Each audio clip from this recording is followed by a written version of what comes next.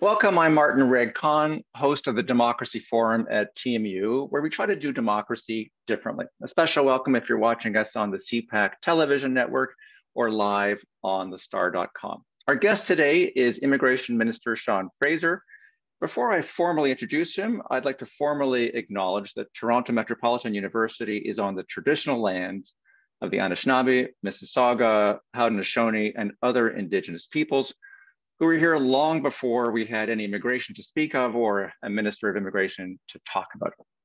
Now, before I introduce the minister, it's also my job to tell you a bit about myself. First, I write a political column for the Toronto Star, Canada's biggest and best newspaper, but in my other life, I'm a visiting practitioner here in the Faculty of Arts at TMU and founder of the Democracy Forum. In my spare time, I'm at the Monk School as well as a senior fellow, but in my previous life, I was a foreign correspondent for about 11 years, covering conflict and wars around the world, and therefore coming face to face with refugees who were stuck in camps around the world, and also immigrants who were talking all the time about coming to Canada. So this is a subject near and dear to my heart. And today, we're going to hear from the politician in charge of Canada's Juggling Act. So let me tell you about our guest. Sean Fraser has been the Federal Minister of Immigration, Refugees, and Citizenship since 2021. He's also the MP from Central Nova. He's a graduate of Dalhousie Law School, specialized in international dispute resolution. And he also has a master's in public international law from Leiden University in the Netherlands and a BSc from St. Francis Xavier University. Minister, welcome to TMU. I should admit that I also went to Dalhousie University, so I'm feeling a bit nostalgic, but you're not our first cabinet minister from Nova Scotia at the Democracy Forum because Anita Anand, the Minister of Defense, beat you to it. Fine, and thank you for having me. And I should point out that one of my colleagues, who's the member of parliament for the area, is also a graduate of TMU, Marcy Ian. So if Marcy's tuning in, hello, it's good to be on your old stomping grounds, albeit virtually. Yep, and she did work in Nova Scotia, and she did beat you to it as well, because she was on the Democracy Forum last month, so you're in last place today. All right, there's a lot of interest on campus about your appearance today, because TMU is home to the Center for Immigration and Resettlement Studies, and more recently, TMU won the Canada Excellence Research Chair in Migration and Integration, as I'm sure you know. So it's only fitting that I should be joined by the chair herself as my co-host today, Professor Anna Triandafyllidou. She is an internationally recognized sociologist and migration policy expert who came to TMU in 2019. She's held distinguished research and teaching positions in Greece, Italy, the UK, and the US. She's a former Fulbright scholar and was Robert Schuman Chair at the European University Institute, where she got her PhD.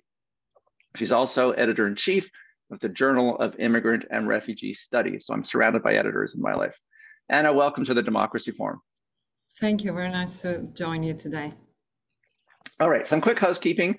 We've agreed to first names only today, so there'll be no formal ministerial titles for you, Sean. You're still honorable, but we're not going to keep calling you that. And we'll be opening it up to the audience for questions at the midpoint. If you're on Zoom, if you're watching on Zoom, you can use the chat function online. Don't forget to include your name so we can give you a shout out when we read out your questions. So start thinking up your thoughts and questions now. Okay, I always remind people that this is not a news conference or a confrontation or question period. This is a democracy forum where we try to dig a little deeper and try to get more in-depth answers. So let's try to have a discussion that really gets the minister off of talking points and talking straight. So I'm going to kick things off. Sean, you're always on the hot seat in question period, and so I'm going to start with an icebreaker just to warm you up. So, as I said, it's a democracy forum. A lot of us are interested in the politics of immigration and refugee policy, which underpins everything you do. It's a humanitarian issue. It's about economics and the labor force and law and fairness. But at the end of the day, if you don't have a social consensus among the electorate, among Canadians who choose the next government and your government, then everything you do kind of falls apart. And you would not be able to bring in 500,000 people a year, which is your target in a couple of years. So the question is, to start us, how do you keep Canadians on side? How do you get buy-in from people? Look, I think it's a really important question because it's an enormous competitive advantage from an economic and social point of view, in my perspective, that Canada has that really is unique in the world. And I think it's important to understand the international context if you're going to figure out what separates Canada. And I always get a kick out of it when I travel internationally. And John McCallum, one of my predecessors, used to say this, and I always thought it was a joke.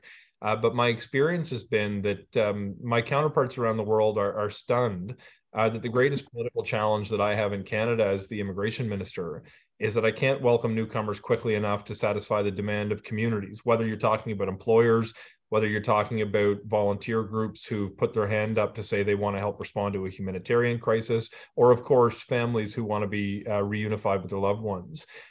There's not one secret ingredient, in my view, that maintains public support for immigration. It's a mix of different factors. First and foremost, I think Canadians understand not just the value that immigration provides, but the necessity of immigration to our economic well-being. About a third of the doctors in this country came from somewhere else. About a quarter of the nurses came from somewhere else. And when you're having your appendix removed, you don't really care about where the surgeon came from. You care about their ability to remove your appendix safely. What I've seen in my own home community in rural Nova Scotia has been eye-opening for the public support behind immigration, because we were living through the counterfactual, which is a devastating set of circumstances if you don't embrace immigration. In my first campaign back in 2015, two of the real hot issues in my community were the closure of a local elementary school and the loss of the mental health unit at the Aberdeen Hospital, the biggest regional hospital in northern Nova Scotia. And the school closed because families moved out of rural Nova Scotia, as has been the case for many generations. The hospital closed because a psychiatrist moved and we couldn't safely operate it with the one who remained. People saw that the consequences of a shrinking community meant we couldn't count on public services that we always took for granted. Thankfully, let me just jump in there because I see what you're talking about. There's no question that in less populated parts of Ontario or Canada or Nova Scotia, I remember when Doug Ford said, we got to look after our people first, when he was first campaigning for the leadership of the Progressive Conservative Party. He was talking to northern mayors, and he was met by stunned silence, because in Northern Ontario, they're not worried about people stealing jobs. They're worried about people filling jobs. So I get that. But then there's the static, and there's the let's be candid here. The people who are interested in immigration and refugee issues, who are probably watching this Democracy Forum today, are motivated, and you're preaching to the converted here. I'm talking about people who aren't watching today and who are watching critics in question period or on the campaign trail, which I've seen over the years, who are trying to stir things up. So how do you guard against the kind of backlash that might come? We'll talk about Roxham Road in a few minutes. Let's not go there yet. But how do you guard against the backlash that can come from out of nowhere? You introduce people to newcomers. It's not that complicated to me. I draw a lot of my perspective on my own community. But if I look at the fishing community of Lismore, Nova Scotia, just 10 minutes down the road from where I grew up, some of the biggest proponents of immigration are the guys who've been fishing for generations, because they know their supply chain depends on newcomers to process their product, to transport their product, and to get it into markets where they get a higher price. If you were to pull out our immigration programs, the East Coast fishery would sink, and the community knows that. There's a long-standing baseball tournament in Lismore that has teams of families who've been there for 13, 14, 15 generations. There's now a team from Mexico that put an entry in last year for the first time. And Curtis, who I went to high school with, who would not have been a supporter of immigration when we were buddies back in high school, is out there cheering them on, speaking Spanish on the sidelines. The reality is it's transformed communities. It's injected life into communities. And my sense is that people have long ago ditched the perspective that newcomers are coming to compete with them for jobs, but are instead filling key gaps in the economy that allows those who've been in communities for generations to continue to work. The reality is... But for those of us who are not in rural Nova Scotia, and I do miss Nova Scotia, your ministry does public opinion research, and that you see polls that others do publicly. Do you see any warning signs there? No, I think we constantly have to monitor what the public mood is. And the last thing that we want to do is start a partisan fight over whether immigration is good or bad. Canadians, by and large, think we are welcoming either the right level or not quite enough permanent residents each year when I look at the public opinion data. And that's across the partisan spectrum, by the way, and I think I'm very, very thankful for that.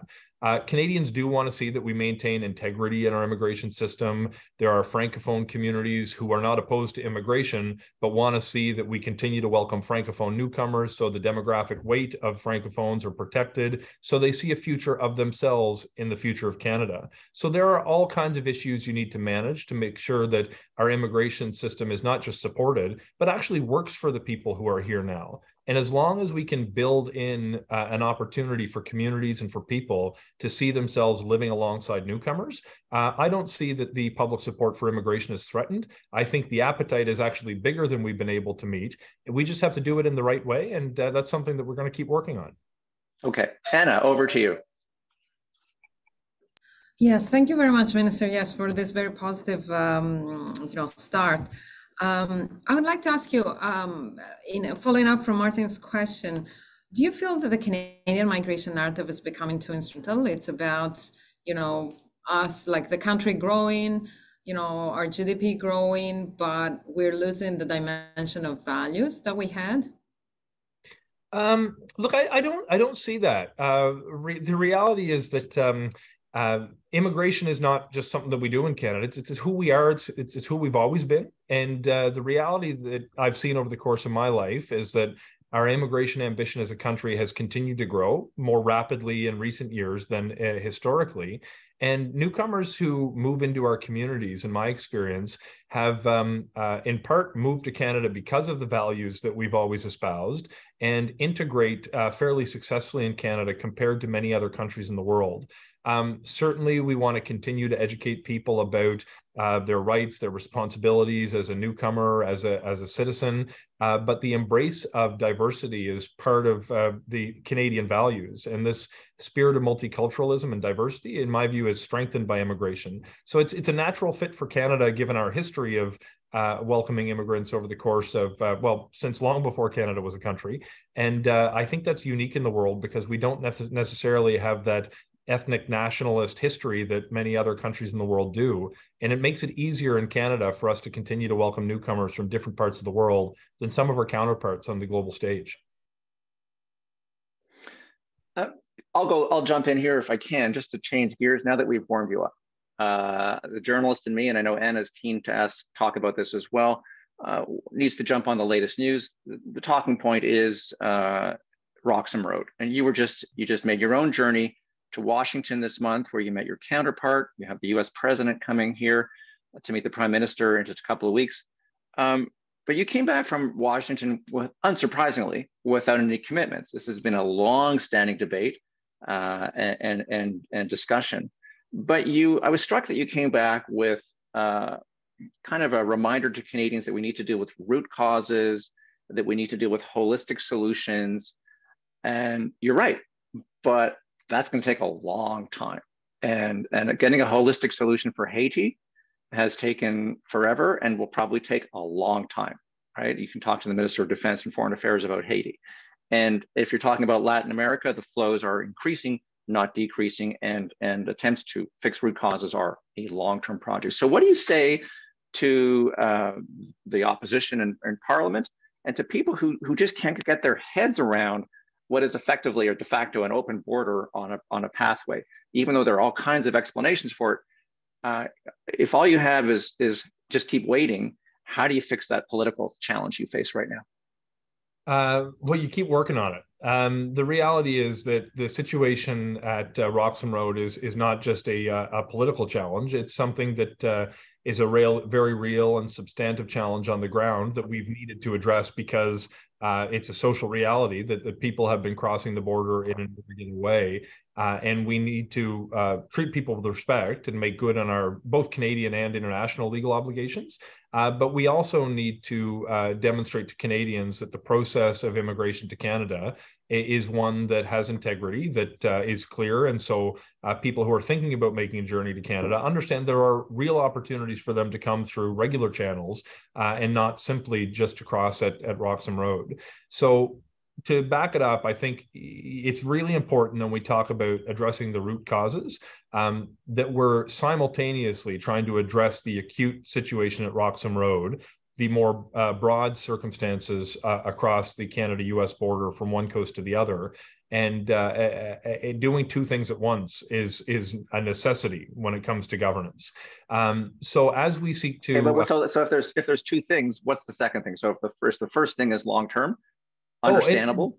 Then how do you show progress when there's obviously an inexorable increase happening? So I think there's a couple of different things that we do. One, we have been working towards a strengthened safe third country agreement with the United States. My trip to Washington, we were not expecting to, we didn't have an agreement signing ceremony scheduled, but it was a very productive use of my time from my point of view. And the secretary, I don't want to put words in his mouth, but I expect he would say the same. This is going to take a little bit of time to continue to reach an agreement that's not designed to respond to the challenges that are apparent over the next few weeks, but designed to address challenges that will continue to be apparent over the next number of generations if we don't deal with this now. So this is a long-term solution that we're looking for with the United States. And I was very pleased with the nature of our conversation because we have an excellent partner with the United States.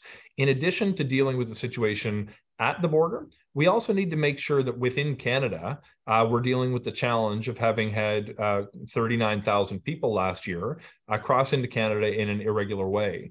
We're doing that in the immediate term by working with communities that have the capacity to provide the very basics for people, a roof over someone's head, for example.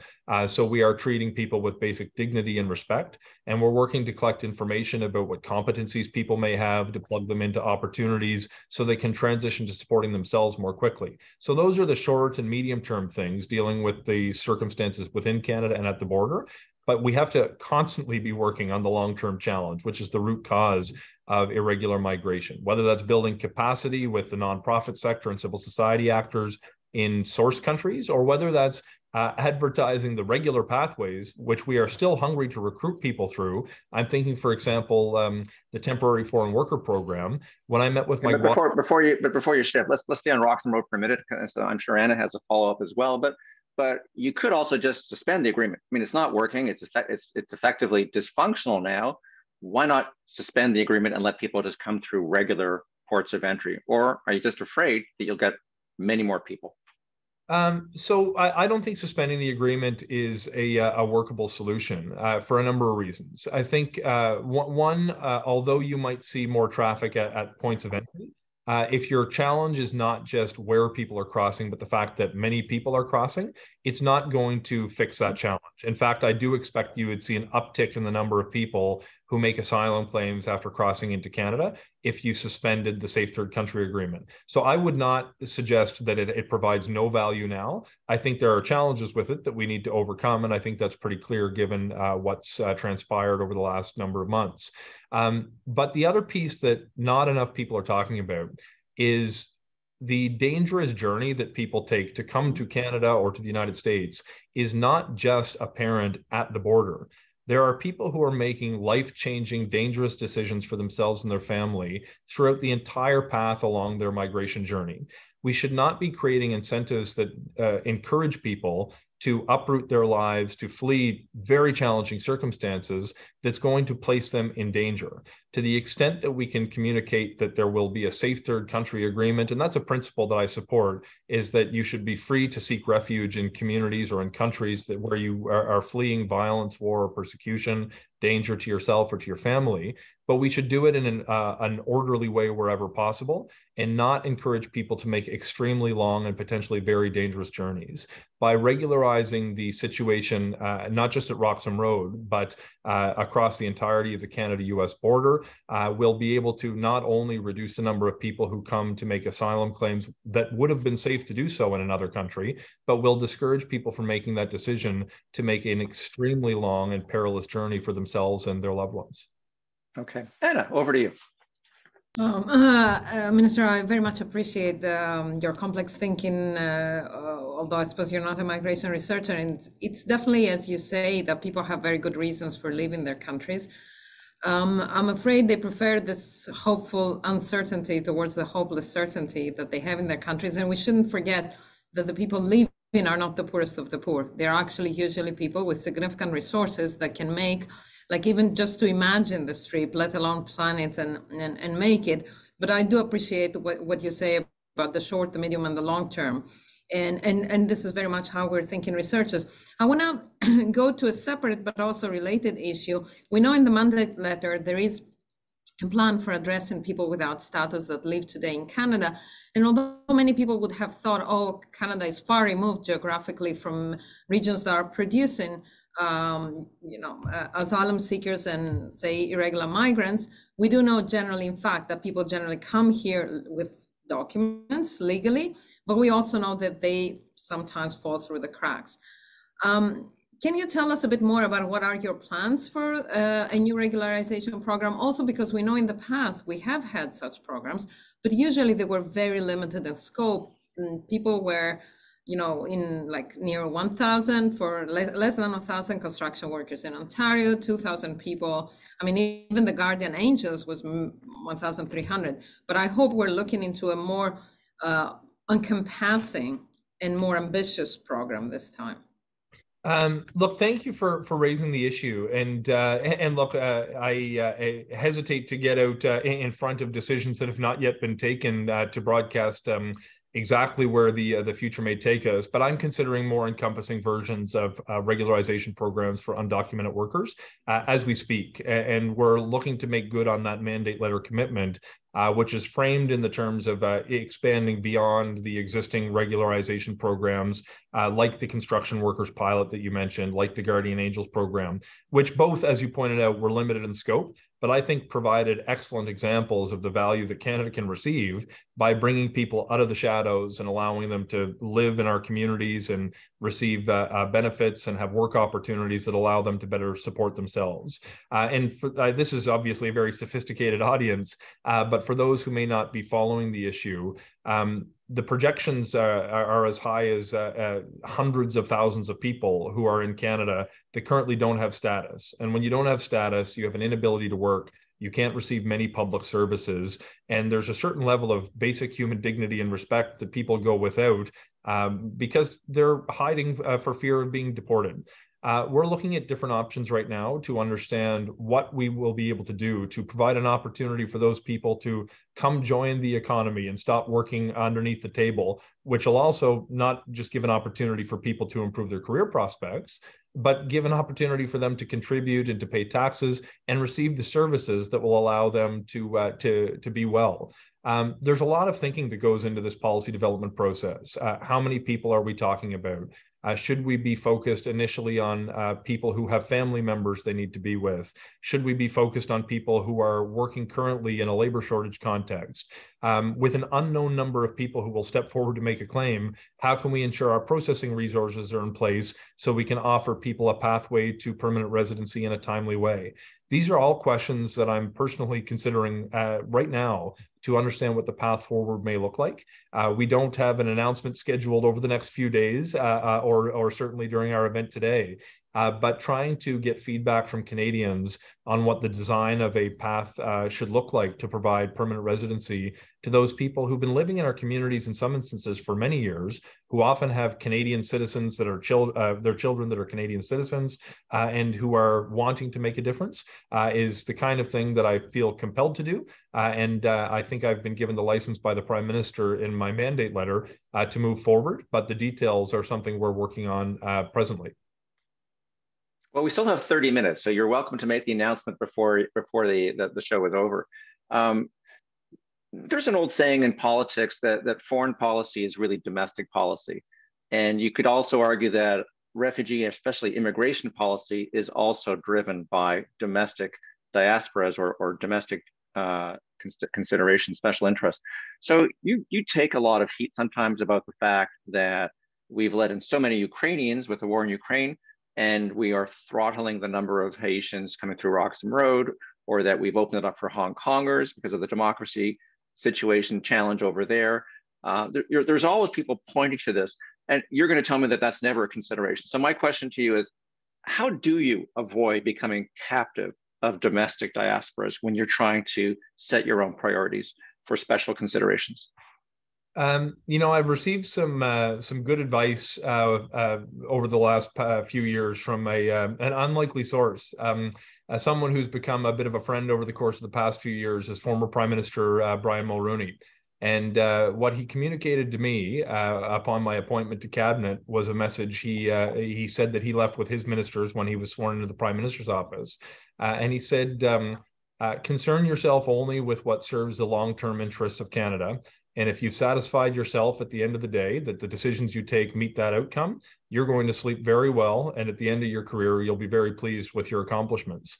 When I think about what policies we adopt, whether it's the response to Ukraine, whether it's the situation at Roxham Road, whether it's the overall immigration ambition, I'm trying to figure out what's not just going to help the labor shortage today, what's going to help us address the long-term skills gap that exists in the Canadian economy. On humanitarian issues, this is one I struggle with because there are so many vulnerable people in the world who would be well served by having a place in Canada. But when I think about the disproportionate response compared to many other countries in the world, when I look at Afghanistan or Ukraine, I think to myself, in the case of Afghanistan, we're dealing with a group of people who Canada counted on during our time. And it makes sense to me that we communicate to the world forever and a day that we're going to have an outsized refugee resettlement program when we count on you for assistance when the Canadian forces show up on a mission of global importance. With respect to Ukraine, we discussed this during the Prime Minister's visit to Nova Scotia this morning. One of the things that people may not appreciate is certainly there are vulnerable people who fled Ukraine. But when we saw millions of people leaving, what was under attack was not just their homeland, but values that we care about in Canada: sovereignty, territorial integrity, self-determination. These are values that have delivered peace and prosperity to Canada for the better part of the past century. And if we don't put our money where our mouth is when it comes time to respond to a crisis of this scale, then I don't think we're meeting our own expectations, let alone the expectations of any given diaspora community in Canada. So it's obviously you respond to feedback that comes in from this corner of the country or that corner of the country. But at the end of the day, if you're satisfied that what a particular community is asking for is actually in the long-term interests of Canada, then I think at the end of the day, you'll be pretty happy with the decisions that you take. Okay, I think I'm guessing you have you just dropped references to St. Francis Xavier University, and you get Brian Mulroney to return the call, given his connection to that campus as well. But I think you could summarize it as good government is good politics is a motto, but I'm not sure everyone always follows it. I will say that the Prime Minister, when he was in power, and I covered him, made sure Canada was the first country to recognize Ukraine diplomatically at the time, and it was the right thing to do. So you've talked a lot about Nova Scotia. When I went to Nova Scotia for university, it was very white. It's not that white anymore, but I'd like to talk about, because since you keep mentioning that your home province, the challenge when you bring in 500,000 immigrants, which is the target for 2025, and it's gone from 400,000 to 500,000 on your watch. That's a 25% increase. I keep hearing our Premier, Doug Ford, not complaining, but using that as an excuse to cut up the Greenbelt, if you can believe it, because he argues, well, we're getting 500,000 immigrants a year, roughly half will, if not more, will settle in the Greater Toronto area. Therefore, we need to carve up the Greenbelt. We need to build houses like crazy. So without getting into a Doug Ford digression, there is often a worry that there's too much of a good thing. So how do you, and also that we're keeping too much of that in the GTA. So how do you, because people have talked about this forever, how do you make people, persuade people, encourage people to go to Nova Scotia, Northern Ontario, the North, and other parts of the country that are depopulating? How do you make them stay there? How do you persuade them to stay there? Look, there's not a silver bullet, but we need to address this issue. And look, for what it's worth, I obviously disagree that there's one particular area that you would need to build out housing to serve newcomers, given the vast swaths of space that we have available. Right. But there are very real challenges that particular communities are facing. And I should say as well that this is not driven just by our permanent residency targets. I would say far less so. I think our temporary programs, if I look at the expansion to the international student program, program or a temporary workers program have greater pressure being added than I would suggest even our permanent residency programs. So there's a couple of things that I think are really important that we've tried to be more thoughtful about this past year than over the course of Canada's history to promote the regionalization of immigration to Canada. First of all, we should recognize that of that 500,000, year to year, it might be close to half of the number of people that are settling as permanent residents are actually already living here as temporary residents. They don't add pressure to the housing sector if they already have a home and are living here. They don't take a job from anyone if they're already living and working here. And as we discussed, my view is even if you come from a third country, you're probably protecting jobs of Canadians by adding value rather than taking it from them. But specifically on the area of regionalization, there's some real success that we've had over the past few years on this front. The fastest two growing cities in Canada last year were Moncton and Halifax. We've been pushing people through regionalized programs, whether it's the Rural and Northern Immigration Pilot, the expanding Atlantic Immigration Program, increased numbers in the past immigration levels plan that are going up by 44% to the provincial nominee programs to spread people more equitably across the country. And I'm very excited that later this year, we intend to deploy a new tool for the first time, which is going to turn a very powerful express entry system, which operates as a very powerful but blunt instrument, into a more precise tool through a category-based selection mechanism that will allow us to select people through that system by leveraging the score that they receive to identify the best and brightest, but defining the pool of people by sector and by region.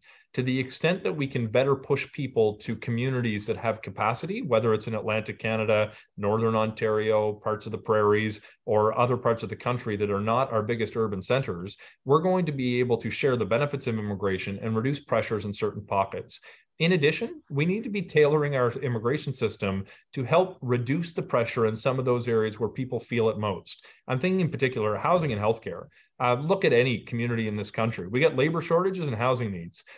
When I sit down next to Ahmed Hussein, we in the House of Commons, he sits immediately to my left. I always joke with him that, are you going to be able to build enough houses for all the newcomers that we're bringing? And he says, it depends. Can you bring enough newcomers with the skills we need to build them? Part of the solution to alleviating the pressure on the housing sector will be bringing in skilled tradespeople who can build more homes. Part of the solution to our healthcare human resources pressure is going to be bringing in people who have the skills necessary to provide care rather than add pressure to the system.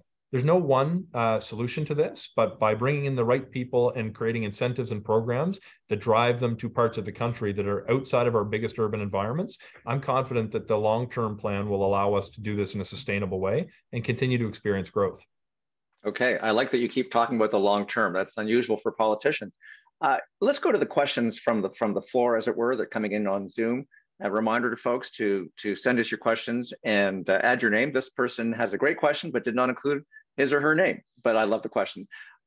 Do you see Canada and the world establishing a climate refugee program to deal with those fleeing due to global warming consequences? People don't talk about it much now, but I really see that up ahead. What do you think about that?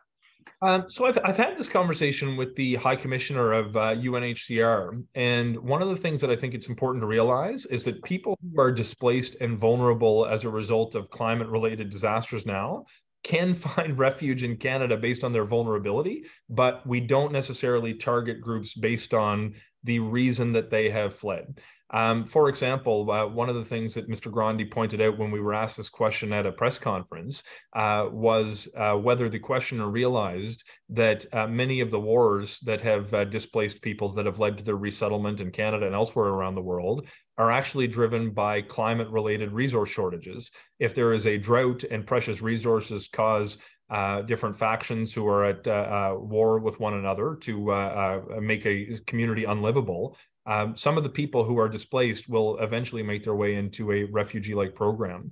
It's one of the things that I want to be careful that we don't start selecting people who might be displaced but are not as vulnerable as others, And I think we need to make sure that the guiding principle for refugee resettlement is protecting the vulnerable, regardless of their region for being displaced. This could include climate-related disasters, but it might include violence, war, persecution, and some of these factors could be intertwined. I think more recently, we're looking at how to continue to respond to the situation with a natural disaster in Syria and Turkey with the recent earthquake, not just by creating refugee programs, but expediting applications that are in the system now and looking at what more we can do to bring families close to their loved ones who might have been impacted. So yes, this is going to be part of the future discussion. Whether it needs a carved out, dedicated set of spaces for refugee resettlement, I think is a separate question, because I would rather build in people based on their vulnerability into the numbers that we have more that would allow us to help more people who are affected by climate-related displacement events, rather than saying we'll do 200 spaces this year for climate refugees, when in fact we might be able to help thousands who are displaced by virtue of a mix of climate and social factors. Okay, but just a very quick follow-up to that person's question before we go to Anna for her list, and that is, sure, you're not going to, differentiating is hard. Another way of asking the question is, do you personally, when you're thinking about the long term, believe that refugee numbers will scale up dramatically because of climate change, whether that's on their claim form or not? And are people prepared for that? Yes, I believe it'll scale up. Yes, I believe it will be by the millions, and I worry about it every day. When I think about what direction the world is going, a lot of the future impacts of climate change are already baked in on the basis of past pollution. The idea that we will somehow avoid the consequences that we know the science tells us is already going to take place is a foolhardy approach. We need to be planning for continued mass displacement of people around this world. My hope is that we come to realize that this is not just a job for Canada, but we can inspire the rest of the world to increase their ambition and do more on the international development side of things, when you come to understand that part of the solution will be helping have the world remain livable for people in the countries where they are now, and part of the solution will be resettling those who have no future in their country. And I loved Anna's comment, the certain hopelessness, I think was the phrase that you used. We should expect many millions of people in the future will be displaced as a result of climate events, and start adjusting our plan as a global community now.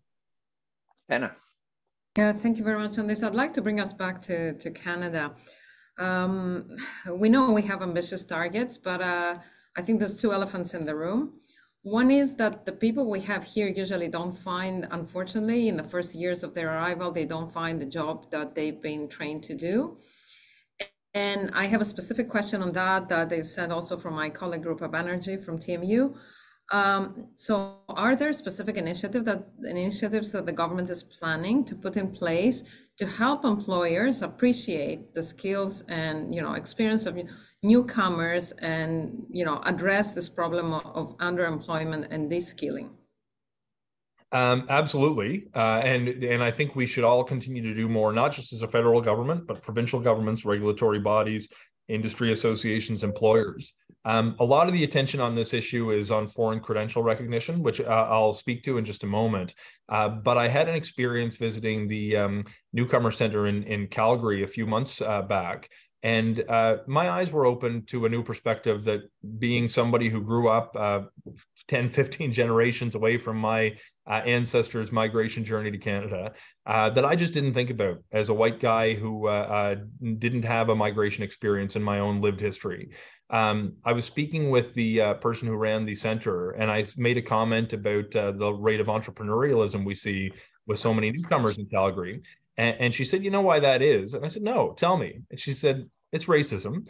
There's a lot of businesses don't hire people who look like me because they find people who look like you.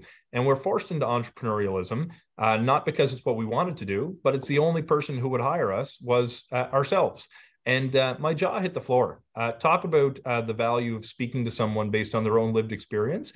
I learned something that day that's going to stick with me for a long time. So through initiatives that we can fund that promote acceptance and celebration of diversity, racial equality, and education within economic sectors about the value that newcomers can provide when they join the workforce will help us overcome the racial discrimination that will allow people who are qualified to work more quickly and at their full potential.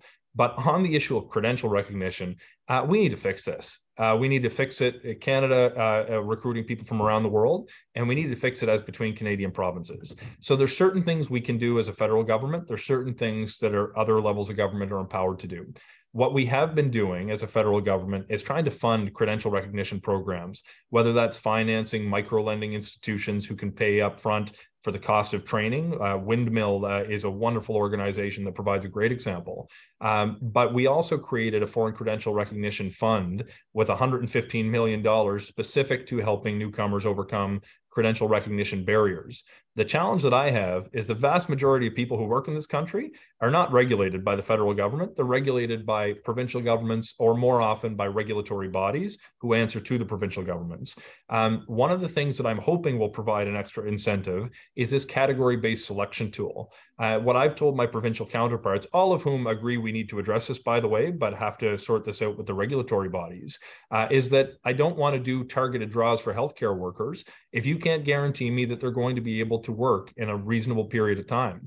To the extent that they can solve their credential recognition barriers, that's going to give me the social license that I need to go do a targeted draw for doctors or nurses or a given professional in a particular jurisdiction. I'm hopeful this will start to have an impact in the second half of this year, but in the long-term solution here is going to come through provincial engagement primarily with those regulatory bodies, but they should know full well that the federal government will use its spending power to help. The federal government will use every element of soft power we can develop. And we're also willing to leverage this new category-based selection tool to reward the most forward-thinking provincial jurisdictions who overcome these barriers and set examples that others might be able to follow. Well, that's interesting. I'm going to just jump in on that because politicians from all parties and all levels of government love to talk about this Canadian sort of touchstone about the nuclear physicist who's driving a taxi because of foreign credentials. And no one has really been able to make dramatic progress on this. So you're trying a carrot and stick approach, which may work. But let's talk about the provincial nomination program. It's jargon for the province is trying to tell you, since you said this a few moments ago, a chance for the province to tell you, here's what the situation is like on the ground. Here's what we need in Ontario right now. And strangely, incredibly, there is a federal provincial tug of war on this that goes way back. I remember when Jason Kenney was the minister and you're sitting in your shoes. And I remember asking him about Ontario trying to get a higher number. And he said, well, you know, we have the money and they'll just claim the credit. And there was just a lot of push and pull. And then he became Premier of Alberta and suddenly he loved the provincial nomination program. But Ontario has been clamoring for years about this because other provinces in the West and Quebec have a much higher quotas on this. So can you break the logjam on the provincial nomination program so that Ontario, Canada's biggest province, and 40% of the GDP can in fact avoid this mismatch that we've had? So look, there is no perfect immigration policy, but I think we can improve the situation. And in fact, with we just finished a few days ago the midpoint meeting of the year for the Forum for Ministers Responsible for Immigration, and I can tell you down to each jurisdiction, there was a sincere appreciation for the change in approach that we've demonstrated as we shared the provincial nominee program levels at a 44% increase this year compared to years past. We are moving in the direction that provinces have been clamoring for, to use your language, for many years. One of the reasons that I think it was particularly useful for us to do it this year, because the circumstances have changed, is the immense degree to which communities across this country are dealing with a short-term gaps in their labor force. and the unique needs in Nova Scotia may not be the same as BC or in Ontario. Generally speaking, I believe in the federal express entry system. It shows tremendous economic outcomes in particular over the life of the program. The Canadian Experience class in particular has very, very high outcomes for people who can continue to work right away. One of the challenges that keeps me up at night is the prospect that after a couple of really difficult years for businesses across Canada, their customers have finally returned, and they're not able to fully bounce back because they don't have the staff or the talent to grow their business. If those businesses are going to fail because they can't get workers now, we're going to have wished that we didn't have such an aggressive pandemic response, which was very expensive, but was the right thing to do to keep them afloat, to prevent that economic scarring that Minister Freeland often talks about. The provincial nominee program will better position provinces to make decisions about how to get workers that can get into businesses that are in those existential threatening set of circumstances. Over the long term, once you get a few generations removed, it tends to matter less who came in, as subsequent generations show very similar outcomes across a range of immigration programs. So due to the unique pandemic-related circumstances that led to the labor shortage, I think this was a unique opportunity for us to increase the provincial nominee program levels. And my sense is my provincial counterparts have taken it as a sign of good faith.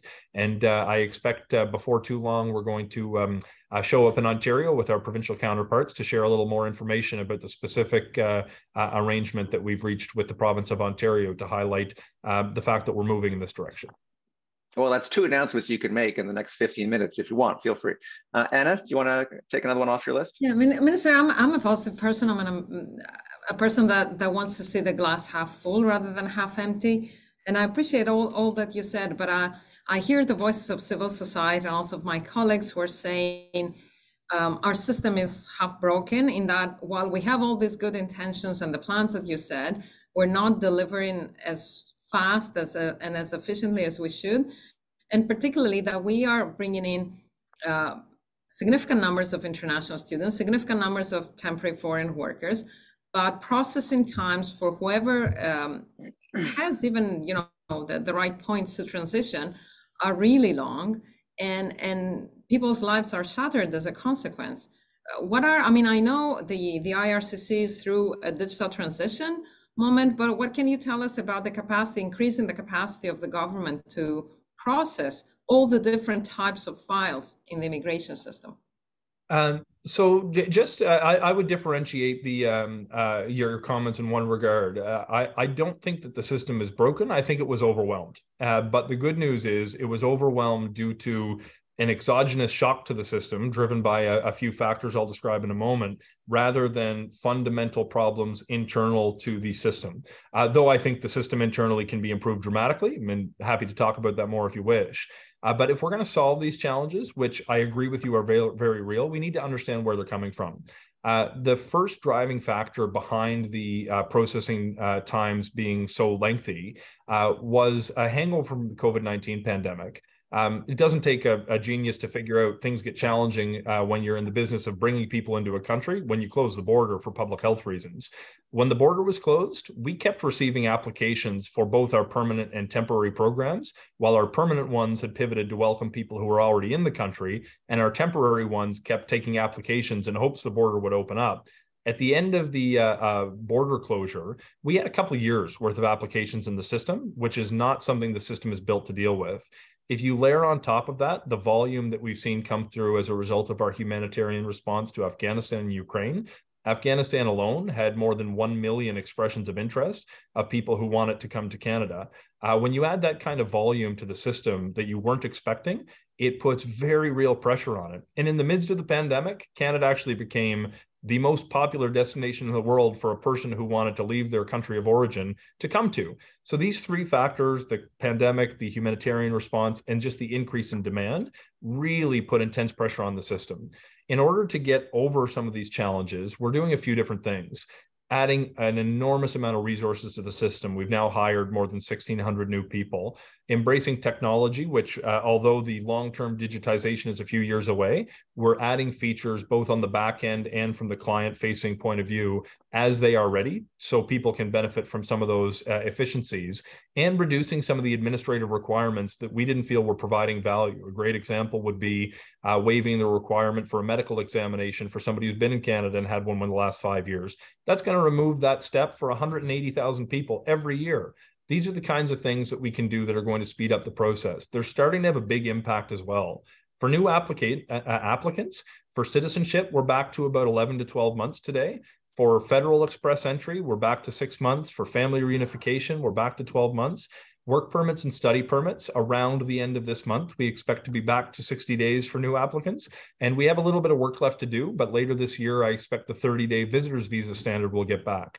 The great news is when we actually get back to those service standards, because we've made a lot of process improvements and invested in the system, I actually have faith that we're going to be able to maintain those service standards or perhaps even beat them. But it's going to take us a few more months before everything feels back to normal because of the scale of the shock that the pandemic represented, which I don't think is well understood by the Canadian public. But to people who go through the immigration system, man, they feel it because they've been talking about missed weddings, missed funerals, not being able to be around their loved ones for sometimes a couple of years. These are very real human impacts that people feel. But I have a lot of faith because our projections demonstrate that with the exception of visitors visas, we're almost back on track across every line of business. Those lines of business are real people being reunited with families or making a contribution to our communities. So I guess no matter how much you want to talk about substance in your ministry, it's always about process and processing times. Substance and process go together in your job. A question from Julianne Burgess, who is part of a private sponsorship group. My question, in light of the devastating earthquake in Turkey, please tell us what specifically the Canadian government is doing to expedite the refugee applications of Syrians who are already in our system and who may be in danger of deportation back to Syria. Quick answer from you. So any applications that were already in the system, we've been working to expedite. That was the very first thing that we did. We looked for everybody who was impacted by the earthquake or would be impacted by it and tried to expedite those cases that were within the system. Syria is a particular challenge because so many family members of people who were resettled previously are here. So even though we're expediting them, it'll still take some time to get through. We're currently looking about what additional measures we can allow for people to come here temporarily to be with family members if they've been impacted. And I expect in the weeks ahead, we'll have some more information about what steps will impact those people whose families might be in Canada already who've been displaced as a result of the earthquake. Okay, that's 3 announcements that you can make in the next few minutes. We're almost out of time. I want to just ask you, what do you think of President Joe Biden's plan to send refugees back to the country of origin, to the safe haven, if you can call it that they might have been in, be that Mexico or some other place? Britain, in the midst, Canada's not the only country grappling with these kinds of news stories. Britain's also very much in the news with a plan to also send people who are crossing the channel. Britain just had the Brexit adventure a few years ago when public support for immigration crumbled. So what are your thoughts about what's happening in these two hotspots, Britain and the US right now? Look, I try to be careful not to offer commentary on the domestic policies of our most important partners when I've got enough of my own challenges to sort out at home. But there's common issues that we do deal with. And just to put this into perspective so people appreciate what some of our allies are wrestling with, we saw last year 39,000 people cross irregularly into Quebec primarily. The United States saw 2.3 million people cross at their southwest border. The order of magnitude by which their volume exceeds this experience that we've not really become familiar with until recently in Canada is a completely different set of challenges compared to what we are dealing with. So what works for Canada may or may not work for the United States. What I do think is essential, though, is that when you're dealing with a person who is presenting themselves to seek asylum on the basis of very vulnerable set of circumstances, you need a process by which you can properly assess that. Part of that process will involve partnerships with other countries in the world that a person may have crossed through, where they could have been able to make an asylum claim. Asylum claims are not designed to be a place to sort of pick which country you go to. It's meant to welcome people who are fleeing very vulnerable circumstances. But there will be people who cross through those countries that may not have been safe in the country that they passed through. And you need to have a process that allows us, and this is not just a moral obligation, this is a legal obligation that we as Canada have taken on, both on the international stage and embedded into Canadian law, to have your claim for asylum properly adjudicated on the facts. One of the challenges that we're dealing with, you talk about some of the processing timelines across lines of business. Based on the increase in the number of people who've made an asylum claim, there's people in this country who are waiting a couple of years to get through this process. And by the time that they finish the process, they may have been working for an employer, they may have started a family here. So I think if we've got areas to improve as a community of nations around the world, making sure that we can offer adjudication of asylum claims that is fair and that is fast is an area where I think we can improve. But the reality is that this challenge is not going away. As we discussed in response to your climate question earlier, the causes of migration in an increasingly mobile world where the pressures of climate and persecution and war are a reality for untold millions of people globally is something we need to continue to prepare for. I think part of the solution is going to be not just crafting strengthened border policy, but demonstrating how we can develop regular pathways that meet the interest of a migrant, but also serve the interest of host countries. Canada in particular launched a program a couple of years ago, the Economic Mobility Pathways Pilot, to welcome skilled people who happen to be displaced. We're looking to expand access to that program in Canada, both by increasing the number of spaces and removing some of the procedural obstacles, so we can communicate to employers, it's in your interest to hire a refugee, not just because it's the right thing to do, but because you can get them here in a way you couldn't do it otherwise. I think somebody's going to win a Nobel Prize for figuring out how to scale this idea.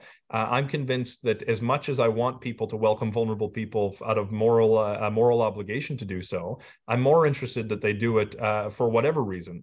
And I trust people's sense of self-interest more than I do their sense of altruism. And in this instance, if we can scale this program and share it with the rest of the world, I will one day look back on my career and say I did something meaningful. Very much a long-term thinker here.